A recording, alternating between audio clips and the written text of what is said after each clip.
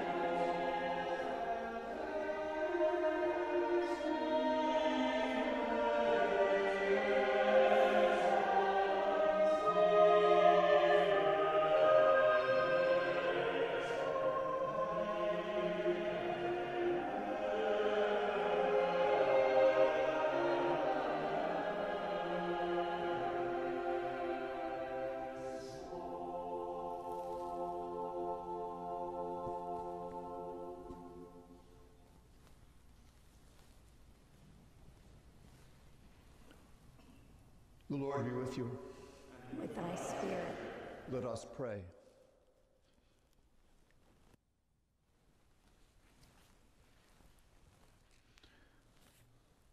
O God, whose glory it is always to have mercy, be gracious to all who have gone astray from thy ways, and bring them again with penitent hearts and steadfast faith to embrace and hold fast the unchangeable truth of thy word, Jesus Christ, thy Son, who with thee and the Holy Spirit liveth and reigneth, one God, forever and ever. Amen.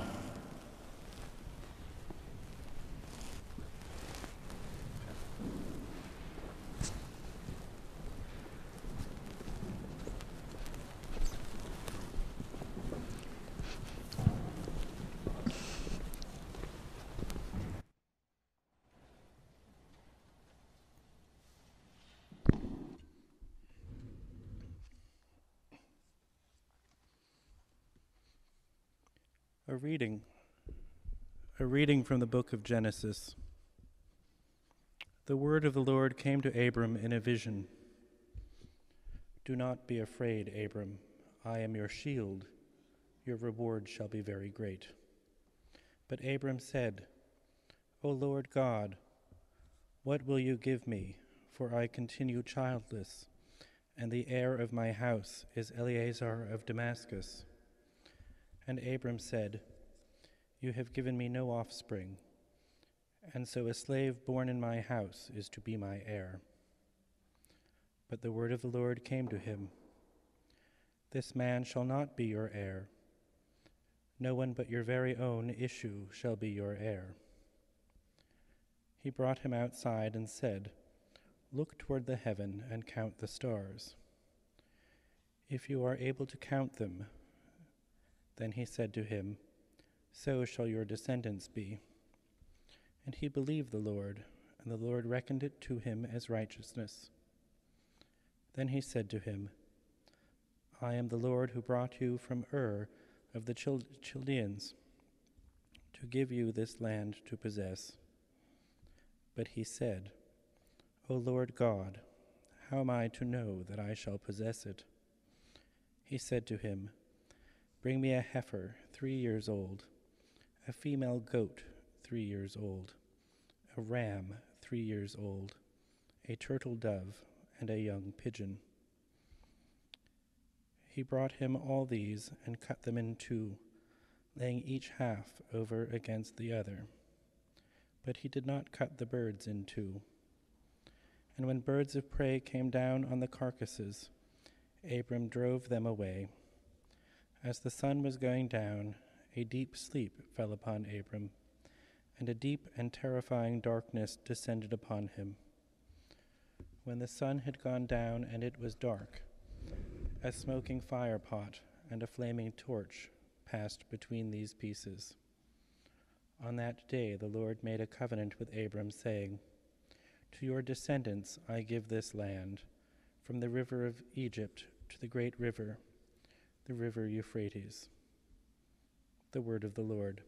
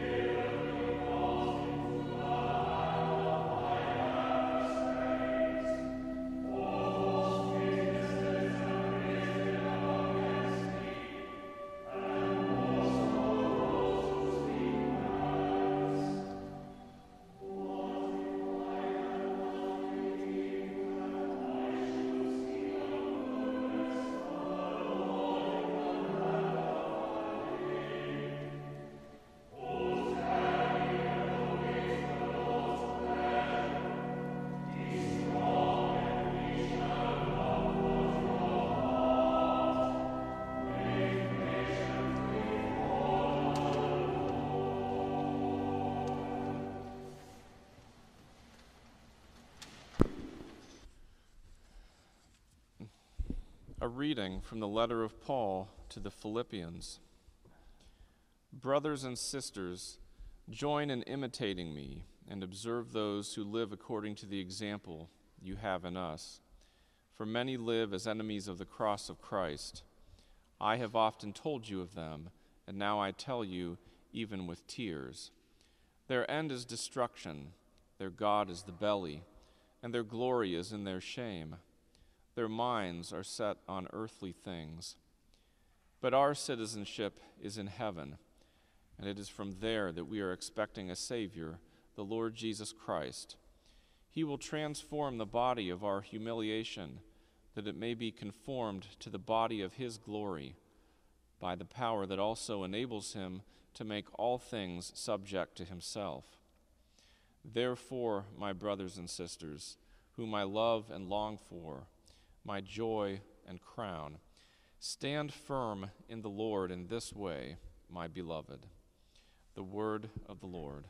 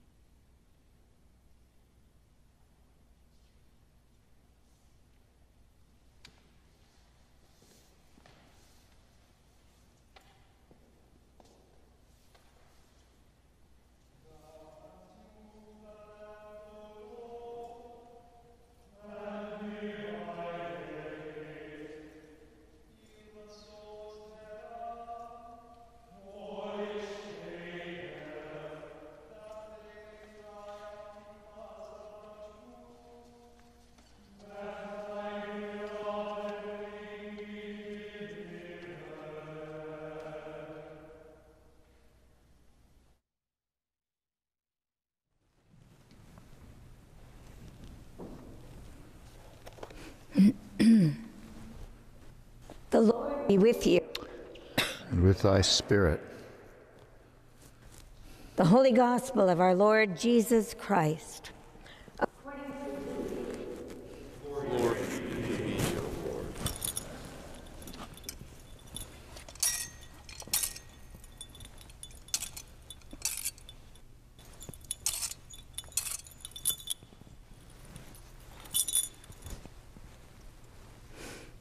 At that very hour, came and said to Jesus, "Get away from here, for Herod wants to kill you."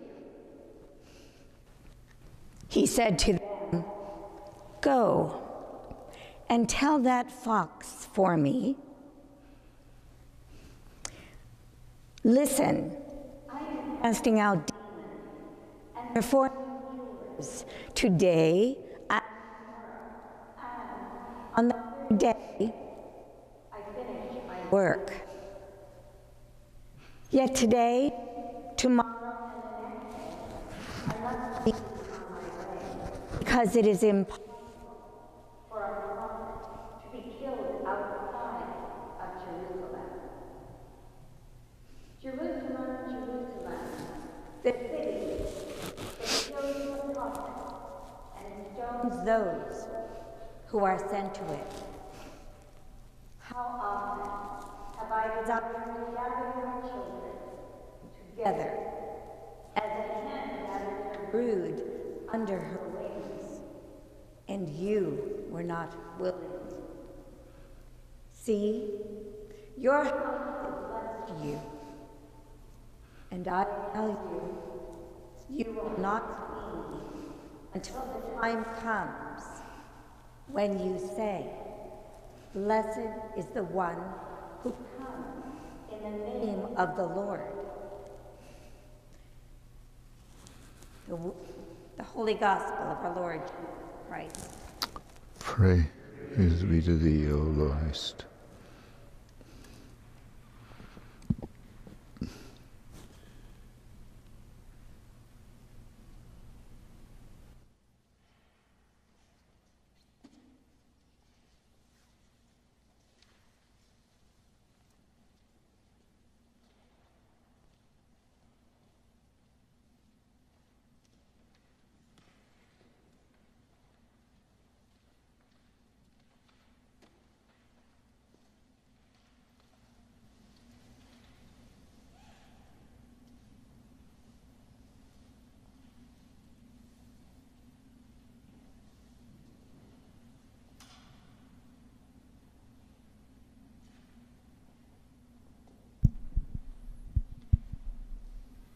In the name of God, Father, Son, and Holy Ghost.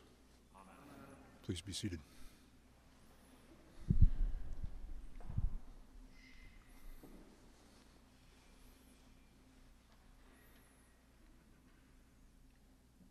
It is the second Sunday of Lent, and this morning let us look at this gospel before us. According to tradition, St. Luke was the first iconographer. And in the gospel before us this morning, we're presented with two pictures. A picture of man, the common man, humanity, and a picture of the Son of God. We are given a picture of the Son of God in the glory of his person and manner, and a picture of humanity who knows who he is, who is familiar with him, but who does not understand him, who cannot see him or understand the purpose for which he came. That is the condition of the Pharisees, and it is our condition. It is a picture of humanity without the gospel of who our Lord is and what he came to do. The church has been given, as Origen said, an early church theologian, one gospel in 4 books. The gospel writers did not write from a critical distance. They did not remove themselves from the events that took place during the life of Christ. And on the surface of it, the gospel according to Luke is an example of the work of an author concerned with the details of history.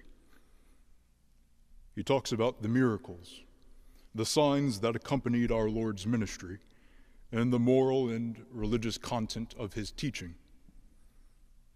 In addition to being the first iconographer, St. Luke was also a physician, and so he had an eye for detail. And he was also a historian. He outlines for us the disputes Jesus had with the two factions that we see in today's gospel, the Herodians, the politicians of Jesus' day, and the Pharisees, the religious leaders. But as a physician, St. Luke is also concerned with Jesus as the great physician who has come to earth to bring the medicine of immortality, what the early church called the Eucharist, this miraculous food we partake of in the Mass. St. Luke was also interested in the priestly themes of Jesus' life. From the beginning of Luke's Gospel, when Zechariah is offering his Levitical sacrifice in the temple, and the angel Gabriel stands before him and announces the birth of John the Baptist. Or at Candlemas, when we remember the offering of Jesus as a child at the presentation. And recall how on that early visit to Jerusalem as a child, as an adolescent, Jesus visited the temple where he conversed with the priests and the scholars of the law. St. Luke is concerned with portraying Jesus in his priestly role, indeed the great high priest, so beautifully explained by the book of Hebrews. The purpose of Luke's gospel was not to give an unbiased account of Jesus' life, to just give the facts like the news purports to do. The gospel, according to St. Luke, is a romance, and interpreting Scripture is a romantic enterprise. It concerns a person. And Luke gives us a passionate narrative about the person and work of Christ. And from the start of this journey Jesus makes towards Jerusalem, this chapters-long journey following the Transfiguration, when our Savior sets his eyes like flint, turns his face towards Jerusalem, and does not look back. In the course of this journey, St. Luke makes the purpose for which Christ came clear. He portrays it in a series of 4 stages, and by this 13th chapter of St. Luke's Gospel, we see with devastating clarity the meaning of our Lord's way and journey to Jerusalem. And along this way, Luke highlights the mystery of this great high priest, the knowledge he possessed, and the purpose for which he came. At that very hour, some Pharisees came. In the course of this journey, these 4 stages of Jesus' journey towards Jerusalem, St. Luke introduces each one with a question that is asked to Jesus, a question any one of us may ask in the course of the Christian life. And this question, following a disaster, when people's minds are concerned with ultimate things, they approach Jesus and ask, how many will be saved? Jesus' answer is unsettling. For our Savior did not say, this is how many will be saved. His concern was not with how many, but who will be saved and how. He goes on to make it clear that all kinds of people from the north and the south, from the east and the west will be saved. There will be a surprising guest list at this great banquet of God. Gentiles from the world over will join Abraham and Isaac and Jacob at God's banquet. But just as Jesus is answering this question, the Pharisees arrive to put him to the test. And Jesus corrects the Pharisees' fatal misunderstanding that merely being a descendant of Abraham according to the flesh, even their familiarity with Jesus in the flesh, and that their serious, overwhelming, almost burdensome keeping of the law was not the way to salvation. Jesus reminds them, or perhaps tells them for the first time, that the way to this great banquet of God, the way to join their forefathers, the heroes of faith, is through a narrow door. Indeed, it is a door for some, a way, but a barrier for others. The mystery of the gospel is not esoteric knowledge. It isn't conjured by a spell. It isn't earned after passing a series of tests. But what is hidden in the gospel, indeed what is hidden in all of Scripture, is not a secret, but the riches of the person of the Son of God, his majesty and his glory. And if we but look, if we turn the pages looking for him, a picture emerges. This is the picture the Pharisees missed. And he stood before him in his own flesh, before their very eyes. They could have reached out and touched him. And yet for us, in this time where we do not see God, either in the flesh of his Son or in the glory of his dwelling place, the Scriptures are for us now the face of God. As our psalm says for today, "Thou hast said, seek my face. My heart says to thee, thy face, Lord, do I seek." And in the light of the gospel, in the light of the countenance of Christ discerned in the pages of Holy Scripture, all things become gospel. Even this strange, intense encounter with the Pharisees reveals that the Son of God and his glory cannot be hidden. St. Paul reminds us that we have put away as Christians the craftiness, the deceit, the hidden things of dishonesty, those tools with which we hid from God in the past.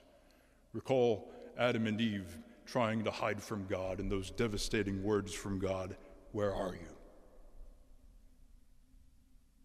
If our gospel be hid, it is hid to them that are lost, that are blinded by the God of this age, lest the light of the glorious gospel, the image of God, the face of Christ, shine upon them. For we preach not ourselves, but Christ Jesus the Lord. For God has commanded the light to shine out of the darkness, to give the light of the knowledge of the glory of God in the face of Jesus Christ. And so in the midst of this answer that Jesus gives about the mystery of salvation, the sorrowful and beautiful mystery of his person, the Pharisees come to test Jesus, and they fabricate a threat to his life. They present themselves as well-meaning at first. Their intentions are perhaps ambiguous, because they seem to give our Lord a chance to escape a premature, untimely death. A death like his cousins, like John the Baptist's at the hand of Herod. but their hearts betray their familiarity. And the picture of these Pharisees that Luke paints is a picture of man that Jesus knows. Jesus knows their intentions. Jesus knows what is in man. Remember the story of Jesus calling the disciple Nathanael. Jesus noted this Israelite sitting under a tree and approached him and said that in him there was no deceit. Then Jesus astonished Nathanael by telling him that he had seen him sitting under the fig tree, a symbol of the Torah, revealing that Jesus knew Nathanael mysteriously, intimately, that Jesus' knowledge was personal, and this was all Nathanael needed to know. We don't know the details of what Jesus saw, but Nathanael did. And when he saw the face of Christ, he responded and followed him. John is careful in his own gospel to note that many believed in Jesus when they saw these signs, which he did. But Jesus did not trust himself to these witnesses. Jesus knew all he needed to know about man, because he was both God and man. And no one had to bear witness of man to Christ, for he himself knew what is in man, what is in you and me. Jesus knows the truth behind these Pharisees' words, and he knows that Herod poses no real threat to his ministry.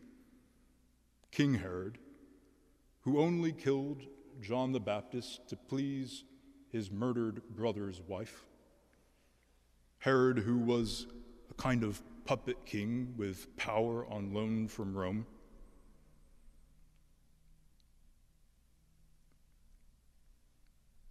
Jesus says in these biting words, tell that fox, tell that Herod, I am going nowhere because of him.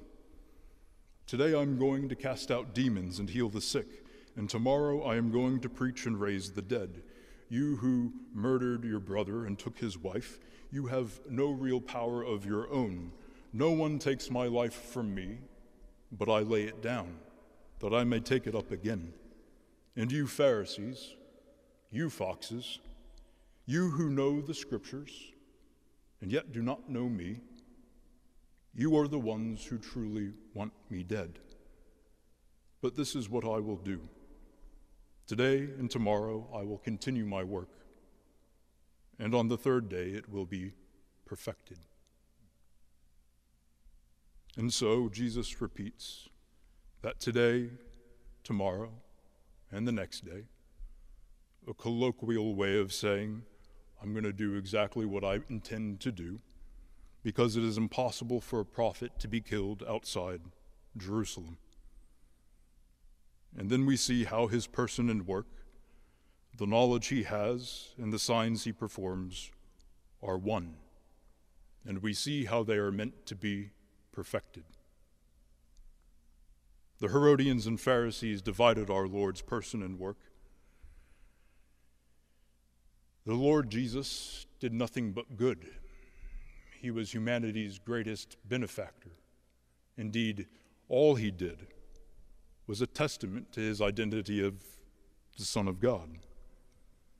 But those who were familiar with him and tried to separate the deeds of our Lord, the miracles he did, and to take his life without his death, did not see a true image of the Son of God. They were, as our second reading today says, enemies of the cross. But Jesus saw himself with devastating clarity.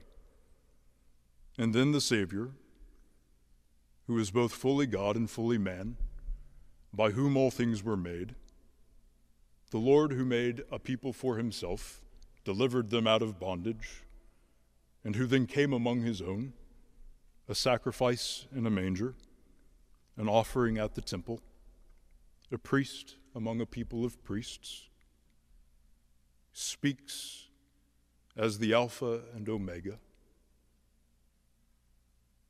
and says, Jerusalem, Jerusalem, killing the prophets and stoning those who are sent you. How often would I have gathered your children together as a hen gathers her brood under her wings, and you would not. This image, seemingly out of nowhere, is not a quaint image.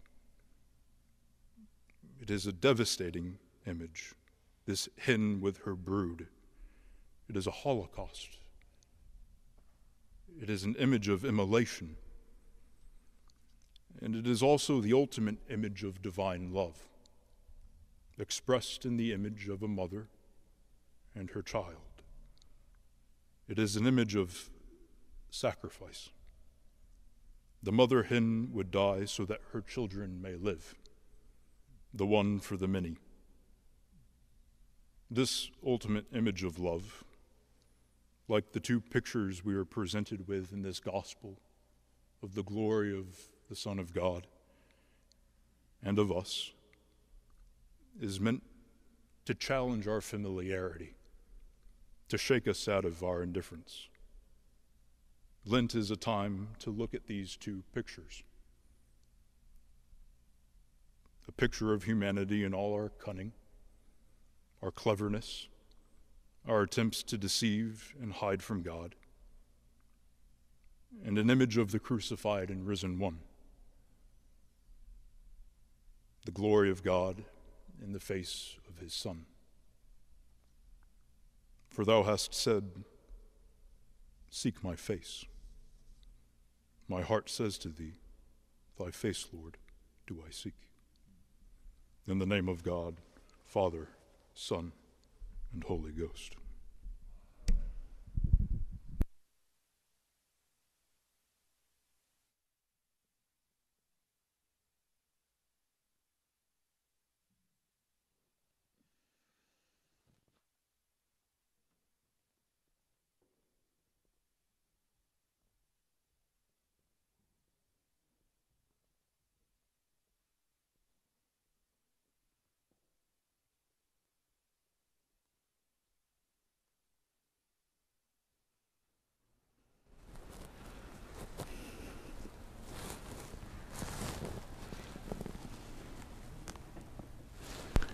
I believe in one God, the Father Almighty, maker of heaven and earth, and of all things visible and invisible, and in one Lord Jesus Christ, the only begotten Son of God, begotten of his Father before all worlds, God of God, light of light, very God of very God, begotten, not made, being of one substance with the Father, by whom all things were made, who for us men and for our salvation came down from heaven and was incarnate by the Holy Ghost of the Virgin Mary and was made man, was crucified also for us under Pontius Pilate.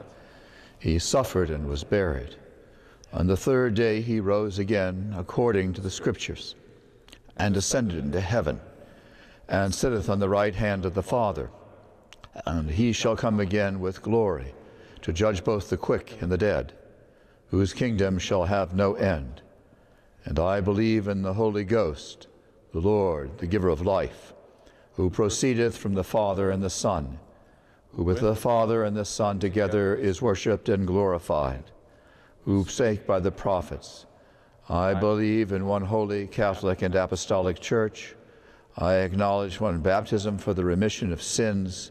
I look for the resurrection of the dead and the life of the world to come. Amen.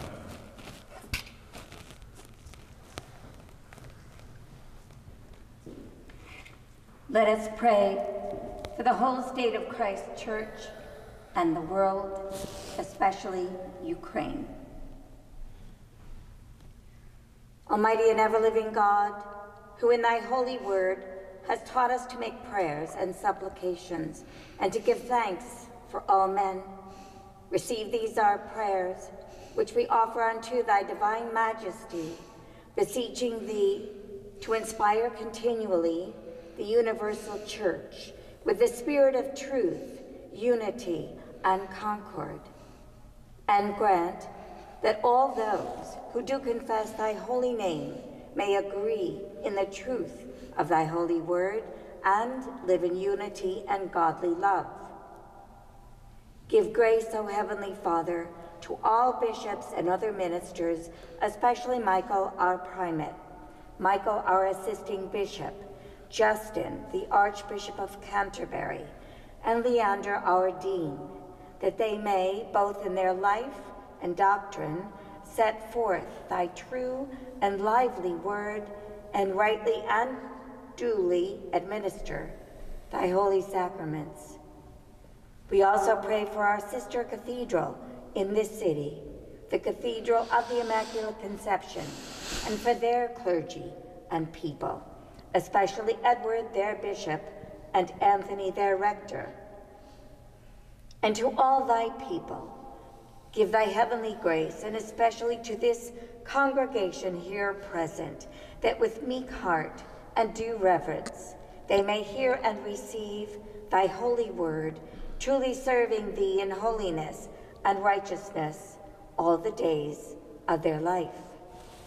We beseech thee also, so to rule the hearts of those who bear the authority of government in this and every land, especially Joseph, our president, Kathleen, our governor, and Kathleen, our mayor, that they may be led to wise decisions and right actions for the welfare and peace of the world, especially in the Ukraine.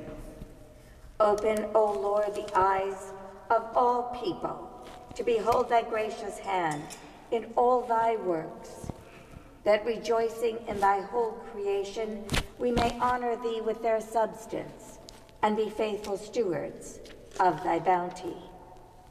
And we most humbly beseech thee of thy goodness, O Lord, to comfort and succor all those who in this transitory life are in trouble, sorrow, need, sickness, or any other adversity.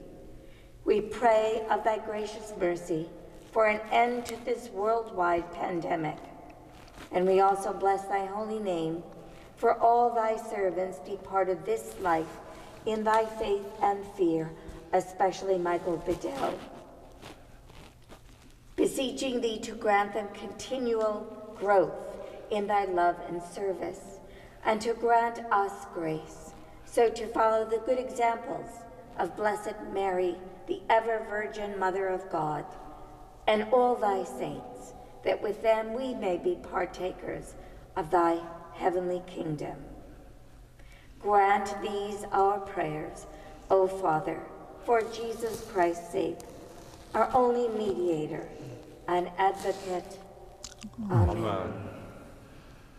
Let us humbly confess our sins unto Almighty God.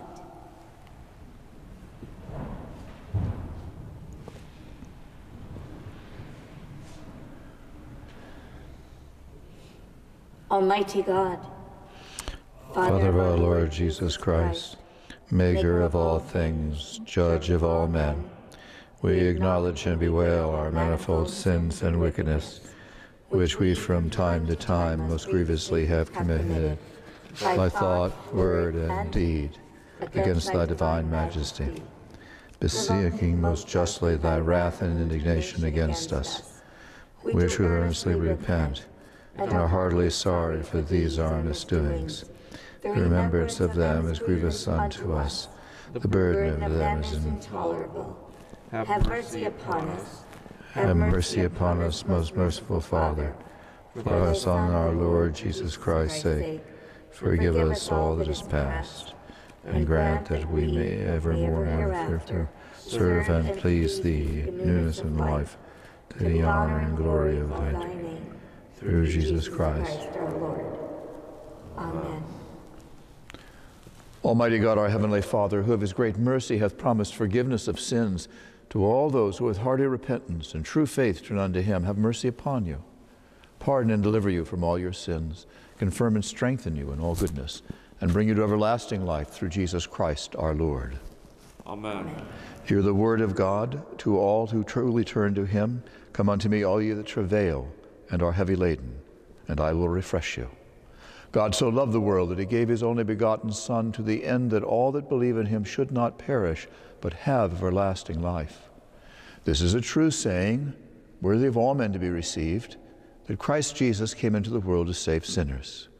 If any man sin, we have an advocate with the Father, Jesus Christ the righteous, is the perfect offering for our sins, and not for ours only, but for the sins of the whole world.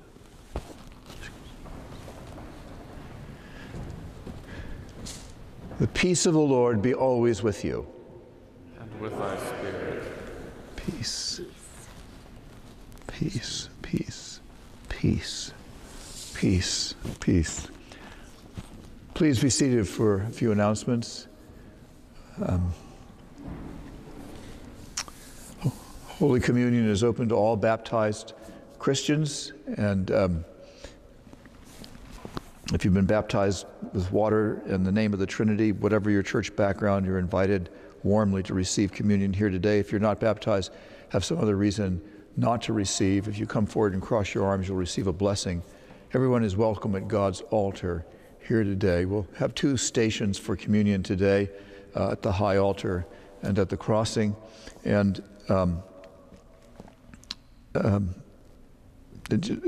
we'll be offering both species and do whatever makes you feel safe and comfortable. Communion in one kind, of course, is completely valid. Do come back at 2:30 this afternoon for an organ recital by Dr. Brian Taylor, who is the organist at St. George's in Schenectady, is a brilliant organist, and then immediately followed at 3 o'clock by evensong. Now let us offer to God a sacrifice of thanksgiving and make good our vows to the Most High.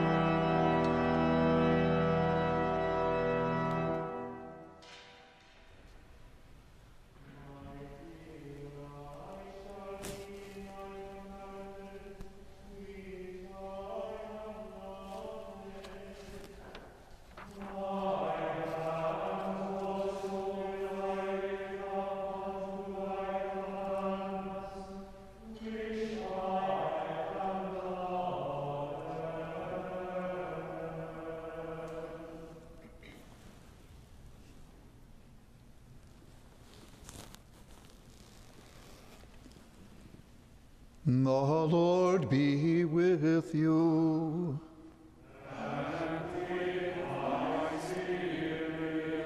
Lift up your hearts.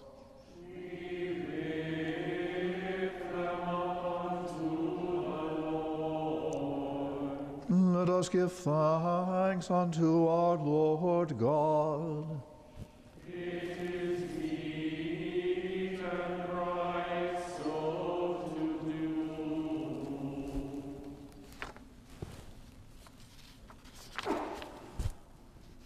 It is very meet and right and our bounden duty that we should at all times and in all places give thanks unto thee, O Lord, Holy Father, Almighty, everlasting God, through Jesus Christ our Lord, who was in every way tempted as we are, and yet did not sin, by whose grace we are able to triumph over every evil, and to live no longer unto ourselves, but unto him who died for us and rose again. Therefore with angels and archangels, and with all the company of heaven, we laud and magnify thy glorious name, evermore praising thee and saying,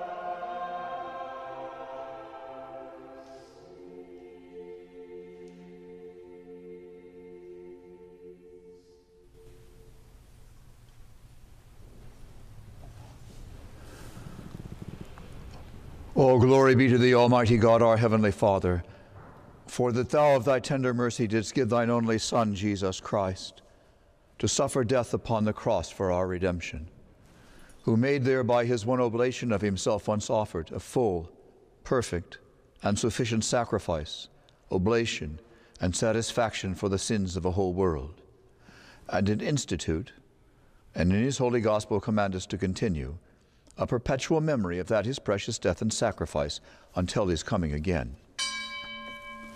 For in the night in which he was betrayed, he took bread. And when he had given thanks, he brake it and gave it to his disciples, saying, Take, eat. This is my body which is given for you. Do this in remembrance of me.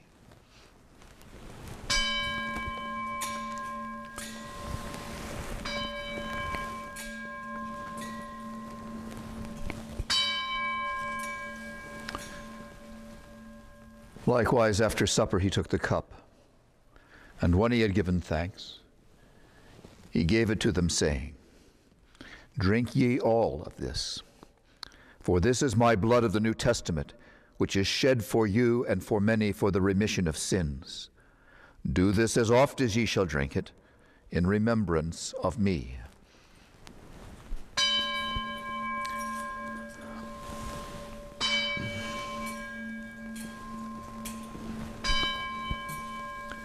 Wherefore, O Lord and Heavenly Father, according to the institution of thy dearly beloved Son, our Savior Jesus Christ, we, thy humble servants, do celebrate and make here before thy divine majesty, with these thy holy gifts which we now offer unto thee, the memorial thy Son hath commanded us to make, having in remembrance his blessed passion and precious death, his mighty resurrection and glorious ascension, rendering unto thee most hearty thanks for the innumerable benefits procured unto us by the same. And we most humbly beseech thee, O merciful Father, to hear us, and of thy almighty goodness vouchsafe to bless and sanctify with thy word and Holy Spirit these thy gifts and creatures of bread and wine, that we, receiving them according to thy Son, our Savior Jesus Christ's holy institution, in remembrance of his death and passion, may be partakers of his most blessed body and blood.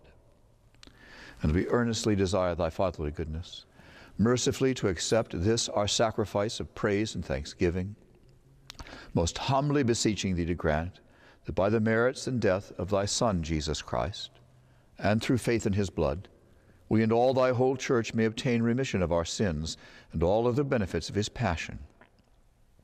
And here we offer and present unto thee, O Lord, ourselves, our souls and bodies, to be a reasonable, holy, and living sacrifice unto thee, humbly beseeching thee that we, and all others who shall be partakers of this holy communion, may worthily receive the most precious body and blood of thy Son, Jesus Christ, be filled with thy grace and heavenly benediction, and made one body in him, and we with him, that he may dwell in us, and we in him.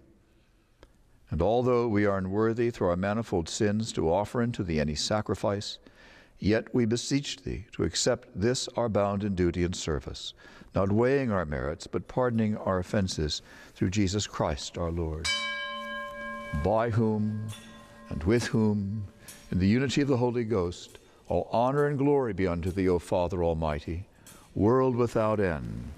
Amen. Amen.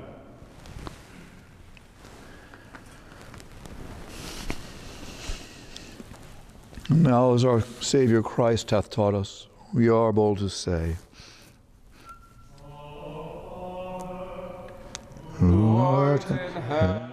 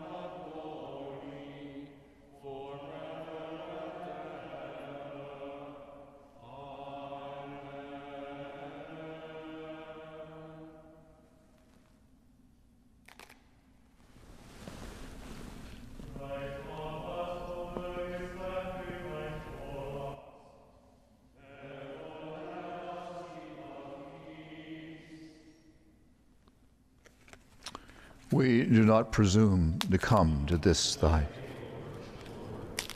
Trusting in our own righteousness, but in thy manifold and great mercies. We are not worthy so much as to gather up the crumbs under thy table, but thou art the same Lord, whose property is always to have mercy. Grant us, therefore, gracious Lord, so to eat the flesh of thy dear Son, Jesus Christ, and to drink his blood, that we may evermore dwell in him, and he in us. Amen.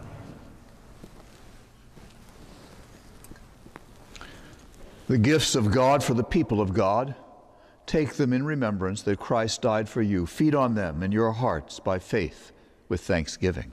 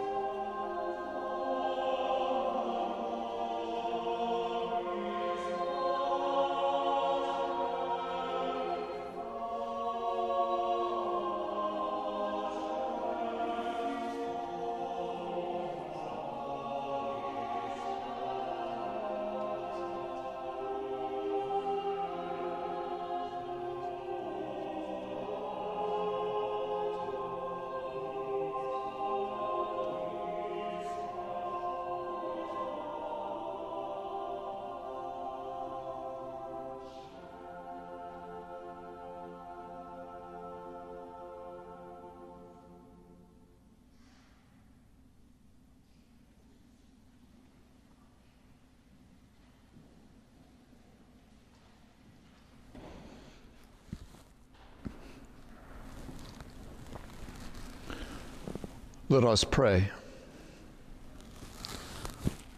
Almighty and ever-living God, we most heartily thank Thee for that Thou dost feed us with the spiritual food of the most precious body and blood. And dost assure us thereby of Thy favor and goodness towards, and that we are very members incorporate in the mystical body of Thy Son, the blessed company of all faithful people, and are also heirs through hope of Thy everlasting kingdom. And we humbly beseech Thee, O Heavenly Father, so to assist us with Thy grace, that we may continue in that holy fellowship and do all such good works as Thou hast prepared for us to walk in.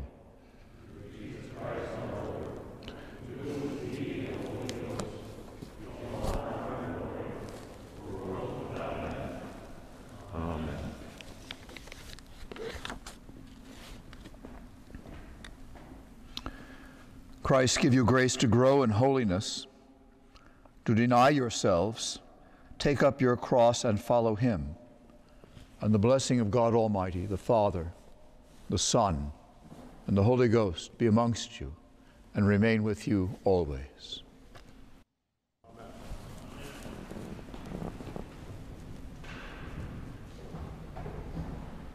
Go in peace to love and serve the Lord.